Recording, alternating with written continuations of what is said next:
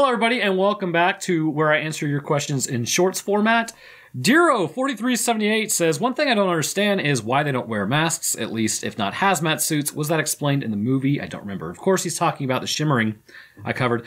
So, the Shimmering itself, the actual or not the actual creation, but the actual, I guess, field that was being put out was more of a physics issue instead of like an infectious disease issue.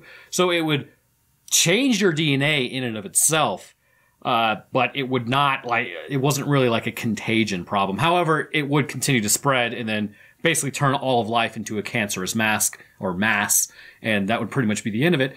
But I think that's why they didn't really bother with hazmat suits. They probably did at the beginning, but when they realized hazmat suits, nothing, face masks do nothing, they're just like, you know what?